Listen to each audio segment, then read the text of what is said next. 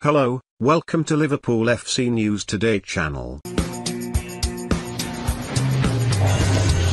Jurgen Klopp has again reiterated his desire to have 5 subs reintroduced as the Premier League clubs prepared to vote on the matter. Currently teams can only make 3 changes during a match, although 5 were previously permitted when football returned from the pandemic. Some felt that 5 subs favoured big clubs as they were allowed to fully utilise the depth of their squads. Now top-flight outfits have been told to expect a vote at June's annual general meeting according to the Daily Mail. Klopp has been a major advocate of allowing 5 subs, citing the amount of games played by teams battling on several fronts and the need to avoid injuries and rotate players.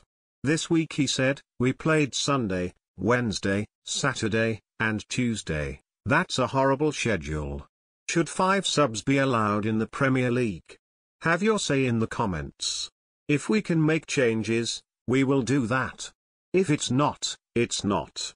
It's essential that we go again for the 5 subs." Burnley boss Sean Dyche has been among those who would rather the substitutions be limited to 3. The Clarets have been in the Premier League since 2016, but have had to work on a hugely inferior budget and now face a realistic threat of relegation to the Championship. Earlier this season Dyche claimed 5 clubs suits teams who can call on internationals right through their squad.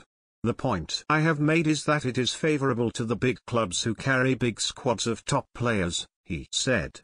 "It helps keep the group they might have active and more settled. It is more advantageous to clubs with 25 international players compared to those with smaller groups such as ours." Other major European leagues chose to stick with 5 subs when the Premier League reverted back to 3. One issue previously raised by some managers is when those in charge at the leading outfits opt against making 3 subs, but still call for 5 to be allowed. PFA chief Mahita Malango supports an increase to 5 subs and doesn't think it offers an advantage to the bigger clubs. "We are absolutely in favour of it. We have made this clear to the Premier League," he said.